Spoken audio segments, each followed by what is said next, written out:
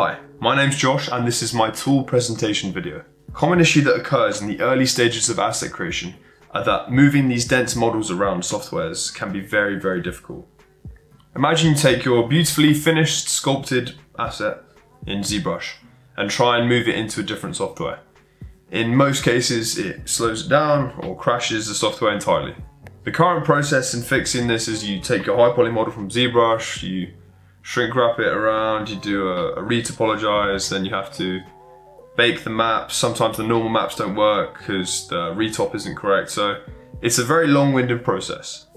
So if animators, directors, or the clients directly want to see your asset in a scene or within the environment that it's meant to be in, or show it to animators, my tool should speed up this workflow, making it a lot more manageable to work with denser assets. There are three components within my tool. Firstly, it will clean up all the parts and assign names to each piece of your geometry. And then it will assign a color ID to each of these parts.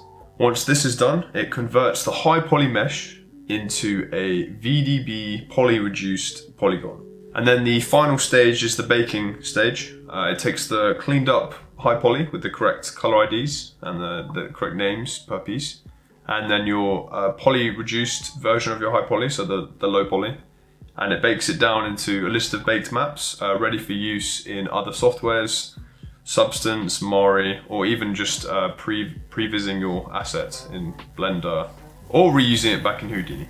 But this tool should speed up your workflow and make your life a bit easier. Thank you for watching. I hope you enjoyed this presentation and have a good day.